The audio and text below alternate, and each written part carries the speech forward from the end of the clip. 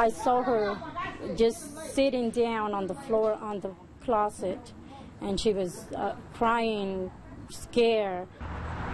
And also tonight, a family now deals with the tough emotions after they say their teen was sexually assaulted while waiting for her school bus this morning. Our David McAnally talked with the victim's family tonight, who says they now want to protect other young people. It happened very early morning. It was still a little bit dark. And now a family is coming to grips with this dark event, dealing with a teenager sexually assaulted in, of all places, outside the entry to a church.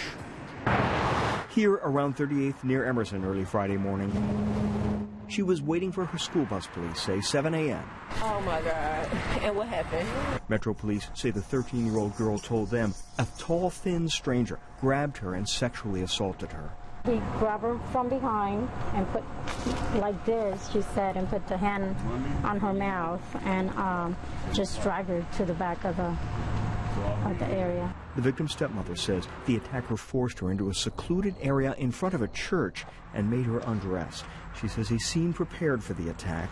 Apparently this guy was, we can say, a professional, because he was even wearing gloves and everything, so I'm assuming he's done it before. She says the suspect then stole her daughter's backpack, then dropped it a block away. Oh my God, that is sad. What happened? That is sad.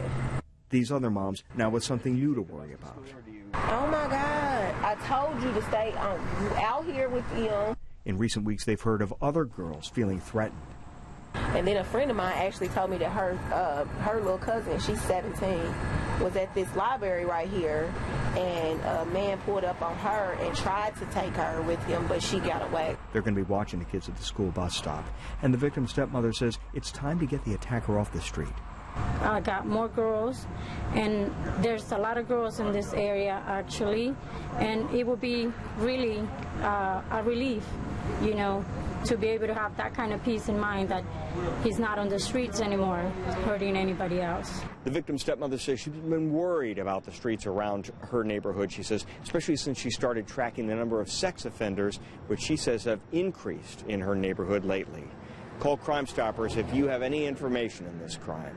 Back to you.